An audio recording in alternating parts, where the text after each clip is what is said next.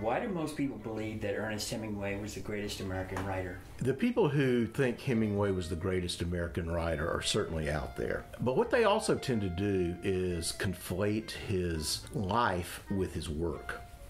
And the reason for that is because Hemingway became such a world celebrity, such a figure of note. He became almost the icon of the writer, particularly the American writer. He achieved, at least in many people's minds, near heroic dimensions. And that's not to say that the work wasn't a big factor. It was a bigger factor. His work was unusually good, particularly the early work. And you combine those two, you mix some really noteworthy fiction with a figure who attains the status, the awareness in the public mind that Hemingway did. And what you get is that label, greatest American writer.